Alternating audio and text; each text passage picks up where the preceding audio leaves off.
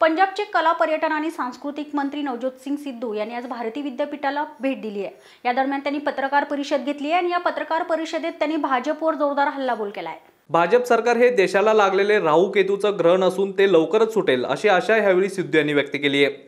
तसेच हे सरकार लोकतंत्राचं सरकार नसून गुंडतंत्राचं सरकार आहे। नोटबंदीच्या अवघ्या 5 दिवसात 750 करोड भाजपचे राष्ट्रीय अध्यक्ष अमित शहा यांचे बँकेत जमा झाले असून देशातील काळा पैसा हा भारतात परत आलाच नाही, तर नोटबंदी ही फक्त सर्वसामान्य जनतेची डोकेदुखी ठरली असल्याची टीका नवजोत सिंग सिद्धू यांनी केली आहे। तसेच प्रियंका गांधी हे काँग्रेस पक्षातील एक सकारात्मक ऊर्जा असून अण्णा हजारे यांच्या विचारामध्ये काही स्वार्थ नसून त्यांच्या विचाराला विशेष स्थान असल्याचं सिद्धू यांनी यावेळी स्पष्ट केलंय। दिन खास है, करोड़ों लोगों का विश्वास है और जीता जागता इतिहास है।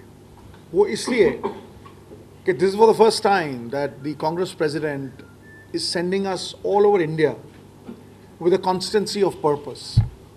ये कोई ऐसी बात नहीं है जिसमें हम पूरी तरह से बिलीव नहीं करते, जो कन्विक्शन के साथ हम आगे बढ़ रहे हैं उसका एक बहुत महत्वपूर्ण कारण है। और वो कारण है कि हमने यूथ पे हमेशा इम्पोज किया है। हमने नौजवानों को ये कहा है डॉक्टर बन जाओ, इंजीनियर बन जाओ।